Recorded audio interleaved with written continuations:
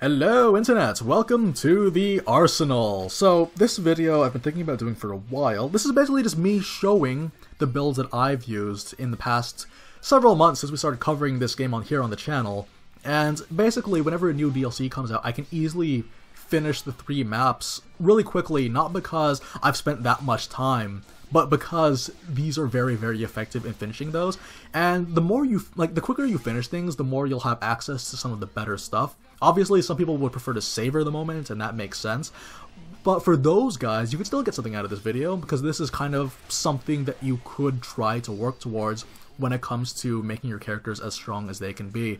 So the first thing I want to say, though, is most of the time when I'm only going to show you 5 of the characters, but that's only because with a game like Fire Emblem Warriors, there's 25 people, and honestly, for all the time I've spent playing them, realistically, I've only ever used, seriously ever used, 5 of them, and then I would use the other characters maybe, a dozen times before I would start making a video for them.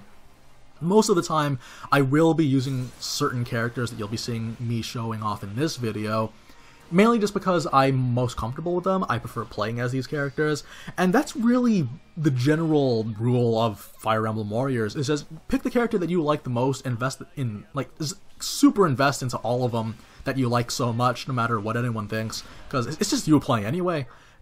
And yeah, just have fun with that. So basically the first thing I want to show off though would be Liana. The reason why I would recommend Liana is because she is going to be the first unit that you'll ever get, but also the fact is, most of the restricted maps, assuming that they're not spears only or axes only, Liana would be able to be used in almost all the history mode maps, especially the animations. So Liana's a very powerful unit overall, probably one of the better sword users in the game actually. She's very, very strong. Don't let the fact that she's at the beginning of the game fool you, she is very good. And the thing about Liana, why I like her so much, is the fact that she has magic damage. So here's the thing though, she's a sword user, and the sword build that I can give to this character could hypothetically be given to any of the sword users in this game, and just feel free to change out whatever you think doesn't fit that character for your preferences. That's all I'm saying. That's all I'm going to say right now, but this is what the build that I'm going to be using for her Facina. Now, before I actually get into this though, I'm going to look at Rainstorm first. Now, someone actually commented, and quite reasonably so, that I put a little bit too much emphasis on Rainstorm for all of my weapons. The reason why I do, personally, I can't really speak for everyone, but the reason why I like to have Rainstorm on all my weapons is that the majority of the time, the weapons, particularly this new one, 720 damage, this particular new weapon, it actually kills people before I can finish a combo, so I might as well make those instances happen a lot further. Most of the time, I find myself just doing a couple of regular attacks, dodge canceling, and doing some more regular attacks, so that's why I like having Rainstorm on her so much. As well, same thing goes for the strong, strong 4, strong 5, strong 6. I actually have started to sort of lean away from them as I used to, because we actually don't know specifically just how much damage they add onto the combos. However, for those of you guys that are playing right now, if you guys are finding yourself using certain combos more, then it will be a good idea to just add that weapon attribute onto your weapon, because you are giving yourself passive more damage. So yeah, that's all I can really say. For Liana, I use strong 5 on her a lot. I would never trade away strong 5 for anything. It is very, very useful for breaking gauges. It's very nice for dueling enemies because she can juggle them indefinitely. It's just a really, really fun move, so obviously I'm going to keep that. Topsy-Turvy works nicely on her, just because you give her magic damage instead. It will be a little bit tricky to kill priests and mages with Liana, but that's why I always like to pair her up with people, which is why we have Pair Up Plus. As well, Bowbreaker, feel free to switch this with anything else, like Draco Slayer, Swordbreaker would be pretty cool, Lancebreaker, anything that tickles your fancy. Honestly, I'm just going to give her Bowbreaker for now, until I can find something better. And Armor Strike is one of the best skills in the game, just due to the fact that you cut the enemy defenses in half. Even though you do run the risk on your own, it does sort of give an incentive to learn how to dodge attacks. I mean, it's not even that hard, just spam dodge and you should be okay. That's all I can really say right now. But yeah, that's gonna be Liana. Again, Liana she is allowed on most of the maps, so I would actually recommend investing on her early on. And the builds that I have, I mean, except for Topsy-Turvy, feel free to use this kind of builds for other characters. We are going to be looking at another sword user, so just hold that thought. Now, in terms of her actual skill crest, though, she's a very decent skill and luck stat, and I feel like skill and luck are the most important offensive stats. So, Luna, Lethality, Astra, Luck plus 20, Trample, all very, very good. Feel free to give her either skill plus 10, or you can give her either Solidarity or Lone Wolf. Lone Wolf if she's only fighting by herself, and then, of course, Solidarity if you feel like you're going to switch between her and another character. So, yeah, that's going to be Liana, very good unit overall, and she can also heal people, so if you ever make any mistakes, and if you feel that you have some close call moments with your allied base, then she will be able to heal them, so keep that in mind. Okay, so next up on my list, we're actually going to look at two units that I've been using, more of an emphasis on one than the other, but it's going to be Lin and Navarre. So here's the thing, there's a lot of clone-type enemies, like I said earlier, and the movesets are exactly the same for these two characters, but it's a very, very strong moveset. It's one of the best in the entire game. And the thing is, though, is that there's not much of a difference aside from the stat spread. Navarre is very much so optimized. He is absolutely phenomenal if you want damage, but don't let that dissuade you from using Lin if you prefer to use Lin. The reason why I say this, I think someone else brought this up, and I'm glad they did. Like, wouldn't it be more important to focus on damage? And that's true. Like, it is important to have good damage because otherwise you're not going to kill people quickly, you will mess up your S ranking, but then when you reach the point where you're getting S ranks very easily, it's more about what you would personally prefer. Like, if you prefer the Lord moveset, for example, but you'd rather spend your day looking at Chrom instead of looking at Lucina, well then use Chrom then. He might have lower luck than Lucina, but that doesn't mean you should stop using her. Sorry. So that's the thing about Lin and Navarre, is that they're both incredibly powerful. Even if as soon as you reach late game, they will both one-shot everyone anyway, so like, it's just that Navarre gets there a little bit faster, but they're both very, very good overall. So in terms of the actual moveset, again, just exactly the same as Liana. They have the same emphasis on skill and luck. Lethality, Luna, Trample, Luck plus 20, Astra, and then Lone Wolf or Solidarity, depending on what you would rather use. For the most part, if you guys are just starting off in your progression, you guys are from level 1 to 100, I'm gonna guess, then I think Solidarity would be the better choice because you are switching between two people. It's better to have two people for the most part. But then once you're more comfortable with that, feel free to give the Lone Wolf. That's all I can really say about that. So for the weapon, I'm looking at the Wodao right now, but the Soul Catty is very, very similar to this one. They're both very similar, except that the Soul Catty has a Draco Slayer built into it, which is quite nice. So I gave them the Warrior Plus because their Warrior specials are insanely powerful. You will one-shot every enemy in the game at any difficulty with Warrior Plus. It's so good. As well, Swordbreaker, Fury Builder, Rainstorm. Of course, I already mentioned why Rainstorm is so important. When it comes to using Lin and Navarre, their 4 regular attacks are very effective because you can just cancel that out. I'll put the Navarre video at the end of this one, and you kind of just see how easily he can clean house with just regular attacks. It's so good. That's why I didn't even bother putting in the combo attributes, because they don't need them. Yeah, so there's going to be Arbor Strike for obvious reasons, Critical Focus, or Anti-Air Focus. Navarre and Lin can use both of these very well.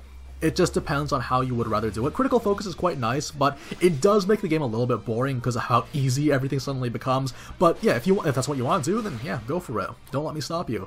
But yeah, that's basically going to be it for Navarre and Lin, though. They're very powerful units, and they are someone that you'd want to build early on. So if you have the DLC, then get Navarre as soon as you can, and then work towards getting Lin. You can also put them together and give them anti-triangle, so that could be fun too. But yeah, Navarre and Lin.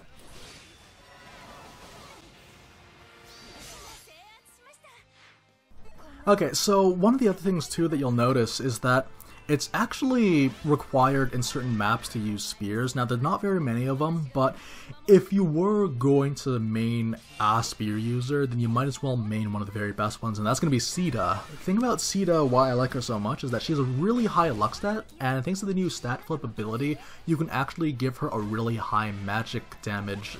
You can give her high resistance, and then flip that around so that'll be her effective magic stat. She does quite a bit of damage. Again, just like with Liana, it'll be difficult to take down the priests and the mages, but she can make quite effective use of it. And again, because luck is so effective in this game, having Luna and Lethality is a very good idea. Personally, I would usually just run Solidarity on her, because I like to sort of pair her up with characters such as Camilla just to help sort of with that synergy, the weapon triangle synergy, so to speak. Also, because of that new DLC that had come out, she gets a very good exclusive weapon. It is Wing Spear. It has the benefit of getting a maximum of 3 Slayer attributes, potentially 3 Slayer attributes, but on its own though, Rampager gives bonus damage to mounted units as well as armored units. So of course, stat flip topsy-turvy for the aforementioned damage. Rainstorm, again, like, I'll just repeat myself over and over again if I have to. The reason why is because we don't end up finishing combos for a good amount of time, and sometimes it just is best time-wise to just cancel your auto attacks, sorry not auto attacks, regular attacks before going on to the next guy. Fury Builder is always quite nice on any of the flyers because they have large amounts of AoE and crowd clear, and Critical Focus, like the Pegasus Knights are quite good at breaking stun gauges, and Critical Focus just helps out a little bit more because they do juggle a lot, but some of these juggles can be a little bit janky. But yeah, Lance Breaker, any breaker attributes, I think Axe Breaker could be pretty cool because you do have a weapon disadvantage against them anyway. But yeah, this is what I would use for any spear user. Obviously with Hinoka it might be a little bit different. I would probably give her something more along the lines of like a Warrior Plus, Critical Plus. I could give them that, but unfortunately Stat Flip and Topsy Turvy does take up 2. But I'd say it's totally worth it though. In my opinion, I'd say it was totally worth it. But feel free to like sub out, like even the Rainstorm, you can feel free to sub that out for a Warrior Plus, or Pair Up Plus, since we always are pairing her up with people. At least I do. So yeah, that's Sita. Okay, so this one was a big surprise to me. I was not expecting to get any utility out of this character. Like, for those of you guys that saw the tier list video, I did not think very highly of him. But Xander has been getting buff after buff, not directly to him, but to the different features that are available that would indirectly affect him. So it's just crazy. So the thing is, he has one of the higher luck stats in the game, and he can make great use of that, either offensively or defensively. And building him defensively can be quite useful, because if you give him Aegis, Pavis, Soul, and Armored Blows, he will actually be able to sort of just hold down any fort that you want. Very useful overall. It's very difficult to take this guy down. And also, if you get the Opus weapon for him, then he's going to do some pretty insane damage just by running around doing strong attacks. So currently, I gave him a strong 1, Mount Slayer, Rainstorm. In terms of giving him combos, it's mainly just because I don't really see much reason to use him past just this area needs a little bit of help. He's just my emergency option. If you want to continue using him though, feel free to pick apart the Liana and Navarre builds that I also have for those weapons and see what works best for you. But I give him extra combos just because that is going to be his main source of AoE anyway. His regular attacks aren't that good for AoE or just overall fighting. It's best just to spam combos. Armor Strike, thankfully, if you give Armored Blows, the Armored Blow skill, to an Armor Strike unit, you are going to forgo any penalties to your defenses. It's really useful.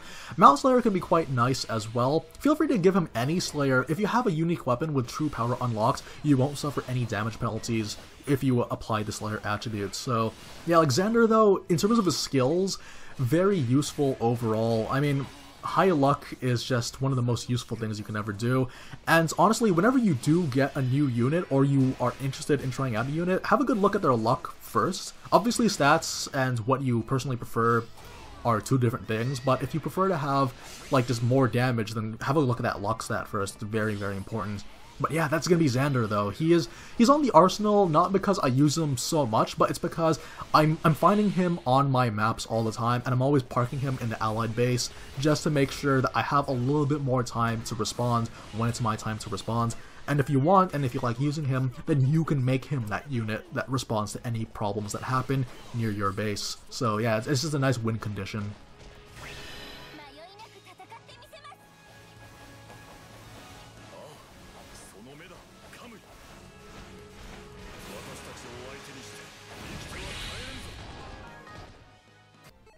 Okay, so you guys saw this coming a long time ago, but it's Camilla. Camilla is my ultimate weapon. She is absolutely my favorite unit in the entire game. And it's really weird because, honestly, if you prefer using Minerva, then use Minerva because her stats are actually way better. But that's the thing though, it kind of just encapsulates what I mean when I say just use your favorite, and Camilla is my favorite in this entire game for just so many reasons. She has amazing wave clear with her running strong attack. And honestly, you could just use that move forever and you'll be fine. But essentially, the thing about Camilla, why I like her so much, is that she is the reason why we've been able to finish these maps so quickly. Like, the average time for these maps are like 3 minutes at the most. It's really, really fast. Like that's kind of how I done it though. Whenever I get the new DLC packs, I always pair her up with a new unit, and then I would just run through all the maps, level them up as much as I can. When it takes a while, when the leveling starts to slow down for the other character, I switch to the next one, and then when I'm done clearing maps, I sell all the weapons that I've ever accumulated, and then I boost those 3 characters to level 100, and then I'm set. So that's essentially what it is with Camilla, is that she's great for farming support, she's great for farming in general. Anything that has to do with farming, she's good. If you prefer damage more than anything else, and you're just starting out, Minerva is going to be a better option. She has more of an emphasis on strength, skill, and luck. It's just more. But yeah, for me though, like, you know, the fanboyism kind of wins out. So, skill build, exactly the same. Like, this is just a pure emphasis on damage. You'll actually find that it's exactly the same across all these characters. Feel free to switch out the Lone Wolf for solidarity. But in terms of her weapon though, I've actually been laboring a lot over this weapon because this is kind of the guinea pig for all the weapons that I've been making and trying to figure out how this weapon system works. So, I've given her critical focus because critical focus means killing those stun gauges a lot faster. Warrior Plus is quite useful on pretty much anyone. It's probably the best KO, 5000 KO skill out there right now. Fury Builder, she makes the best use out of Fury Builder out of any character just because of how fast her wave clear is. She is the best wave clear in the game. Now, I gave her the Rainstorm. So here's the thing about Rainstorm.